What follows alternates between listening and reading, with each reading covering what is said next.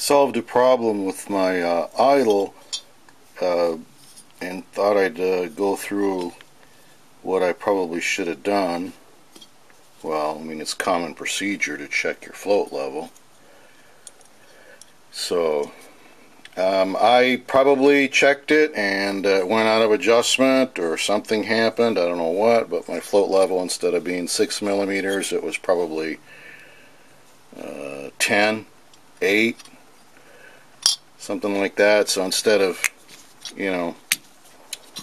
let's put this together here so we can do a little demo. Maybe do like a how to do your adjust your float, because I don't know, it's a little bit strange on a 850 where you got to hold your cover vertically, which is not too typical, I guess. See if I can get that in. Get the there we go.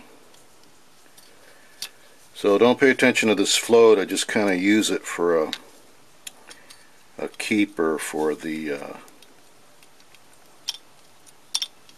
inlet valve, because if you don't have a float there to hold it in, you got to keep you lose. I have this feeling that if you mismatch your needle and your seat, it's not a good idea. But after you polish them and stuff, maybe it doesn't make much difference. But some needles are actually don't match with the seat, meaning it's too big. So there's different size seats and needles.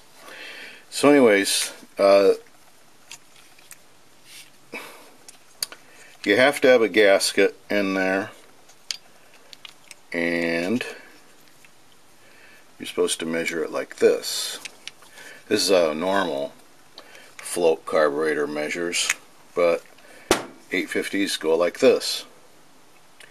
Side view is like this. So what they're trying to do is apparently is that little spring-loaded, the needle has a little spring-loaded ball in it.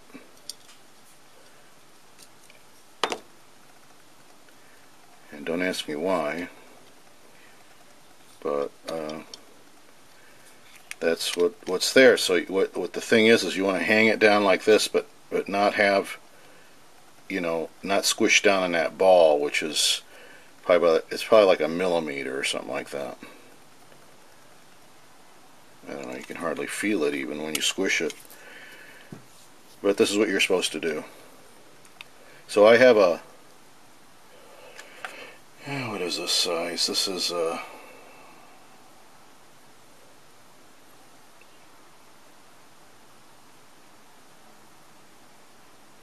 15/64 drill bit. 15/64, which comes out to be real close to 6 millimeters. I can probably give you these specs in the text under the video. But what you're supposed to do is put the drill here and put some pressure. If you can tell, I'm putting pressure on my thumbs, right? And what I do is I roll it underneath the float and see what kind of clearance. Like this one, you can tell the float is real close to the. I mean, it's too low. So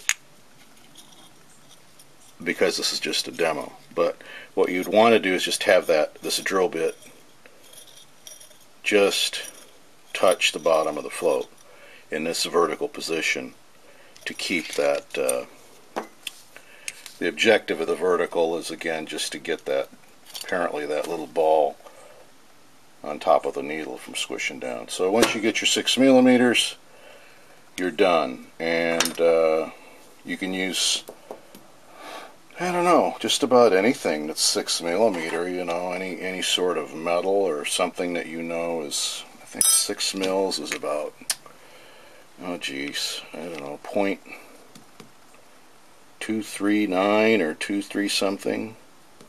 I just do a conversion on any any program, and you can figure out what 6 millimeters is in any sort of British or SAE standard, and you can get it. I just think I used a drill bit. I think even a 1/4 inch drill bit is a little bit smaller than the 15/64, which would probably be even better.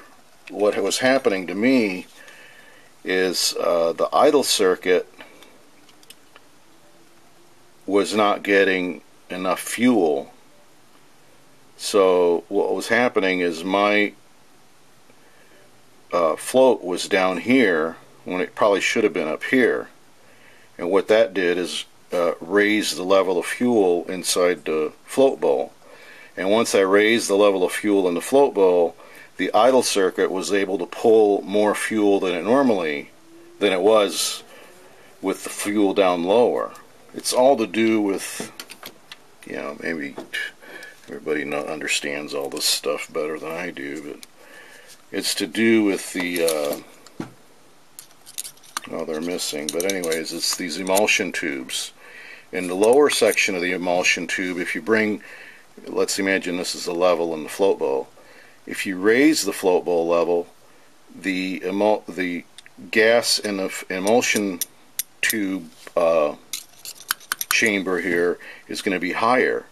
So it's going to take less effort for the suction down here to in this needle area to pull fuel out if it's higher, because the fuel will be closer to its exit point, which is up here, up at the top of the midpoint or something like that, where it's drilled.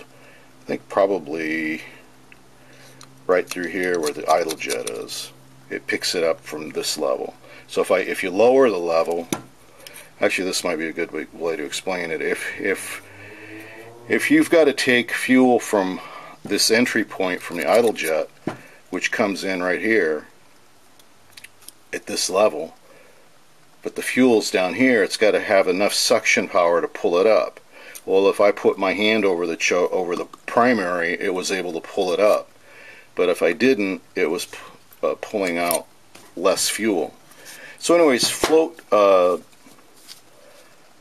float level makes a big difference.